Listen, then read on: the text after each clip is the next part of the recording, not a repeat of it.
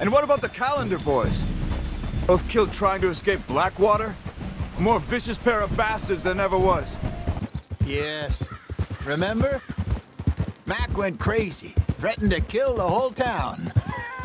And Davey was passed out so cold we left him there, came back in the next day, and he woke up and started right back drinking again. Pretty much as soon as I started doing these videos, the two that nearly always jump up to the beginning of that list of names on who to cover or do next is the Callander boys. Equally, those are the names that are brought up the most whenever it comes to the third installment in the Red Dead Redemption series. Who the next game can follow over, if we were to talk of possible spin-offs or smaller stories that the Red Dead universe can tell at large in order to grow and expand the universe after, of course, a younger Dutch or for some reason following Jack.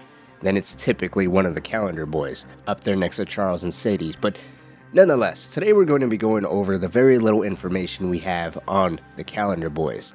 Brothers that ran with the Van der Linde gang before the events of the main story of Red Dead Redemption 2. Out of the two brothers, the only one we see on screen is Davey, who unfortunately passes away, succumbing to his wounds suffered during the failed ferry robbery in Blackwater, an event that's become to be known as the Blackwater Massacre.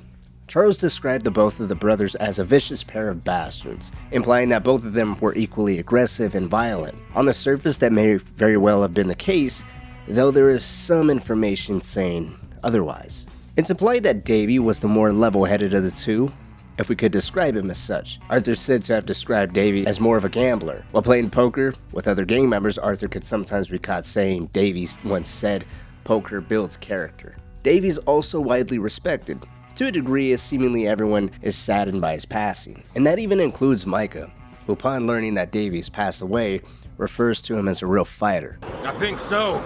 Found a little homestead down that way. Okay. Anyone home? Sure. Place is blazing with light and noise. Sounded like a party. Let's go see. Follow me. How's Davey doing? He didn't make it. Nor did little Jenny. That's too bad. Davey was a real fighter. Both of them Callander boys is, or was. Yeah. But everyone's sadness upon Davey passing on could be a huge part, and not only them witnessing firsthand Davey take his last breath and pass on, but the circumstances in which Davey was killed. The Blackwater Massacre is possibly the single worst event the gang has had to endure up until this point, with multiple casualties. One of the beloved members is dead before them, while his brother, who is most likely as equally loved as Davey, is missing.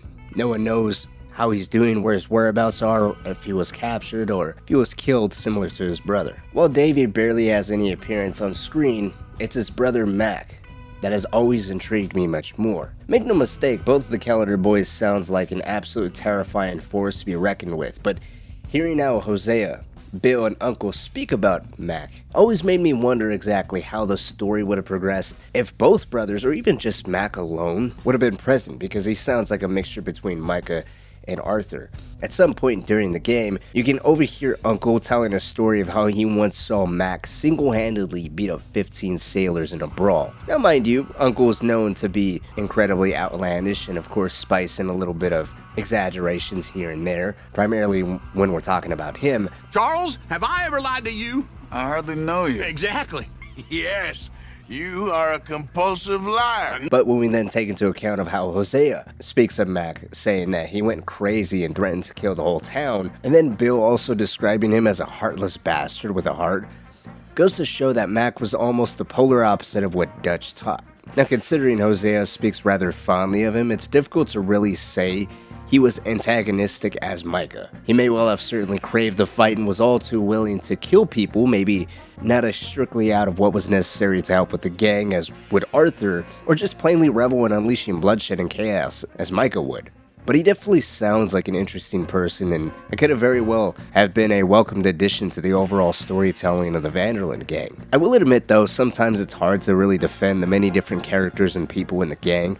At times it feels as if there's so many people with various personalities and aspects to consider and demonstrate to us, the player, in the certain amount of time that we have, that sometimes that comes at the cost of other characters and other dynamics and other important aspects. I think one of the main points of that is Javier. Javier is a character in his backstory and how he's so attached to Dutch is an element that really isn't properly explored or given the screen time that I think this game should provide it with, but the descriptions of specifically Mac makes me really wish that they kept him, because outside of John, who seems kind of back and forth with what he wants and where his loyalty really lies, the only real enforcers that are really that aggressive, that are that feared, that are that respected, is Arthur and, I hate to say it, but still Micah. Micah may not properly be respected amongst the gang members, but he's still one of those few that are still technically feared.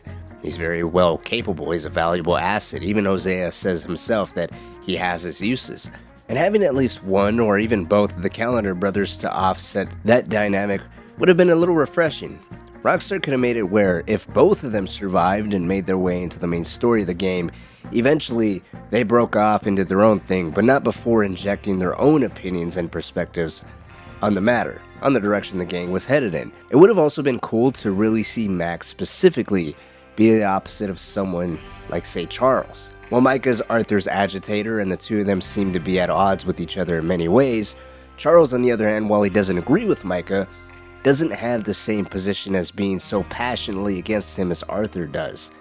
And with Charles being the more mellow member of the entire gang and Micah being the more antagonistic, to see Mac get a rile out of Charles the same way Micah gets one out of Arthur would have been interesting to say the least. Like, imagine the usual calm and calming indifference of Charles being completely and suddenly torn to shreds by just the presence of Mac. As most of us who have already played Red Dead Redemption 2 know, Mac was unfortunately killed off screen. He was described as having a slow but merciful death at the hands of Agent Milton. Spare me the philosophy lesson. I've already heard it from Mac Callander. Mac Callander. He was pretty shot up by the time I got to him. So really, it was more of a mercy killing. Slow, but merciful.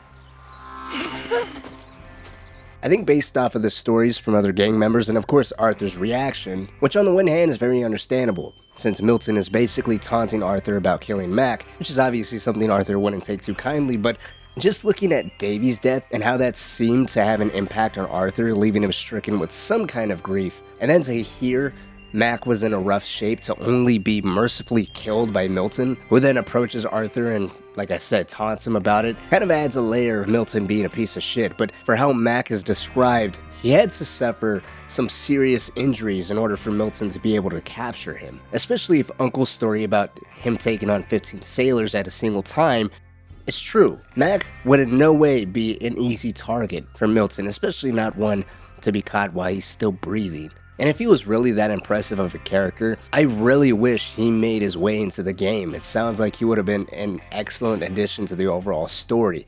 And to see his position in terms of the gang's decision and how him and his brother have a position or say within the gang overall would have been very interesting to see if they even had a say at that table, so to speak.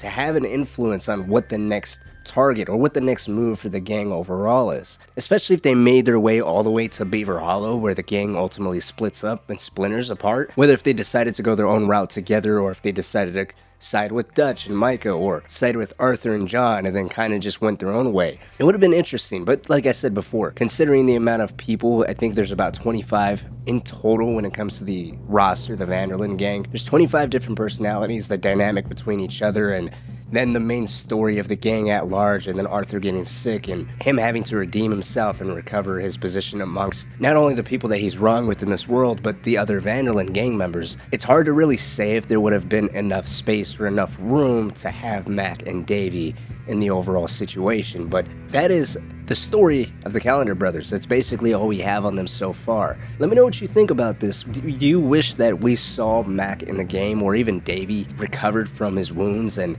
we were able to see him have a somewhat similar arc to that of Sadie, where Sadie rises out of her grief with just anger and rage? With Sadie, it's more towards the O'Driscolls. When it comes to Davey, it would have been more directed at Milton and the industrialists, or even any type of lawman at large. Let me know what you think. Like always, that's going to do it for me here today. I just want to take the time to thank you all so much for watching, and if you're new here, maybe consider subscribing for some future Red Dead content as well as some other games. I got other character analysis videos and some quote-unquote reviews coming up, or retrospectives, so if that sounds interesting, maybe hit the subscribe button and drop me a like. But until next time, see you all later.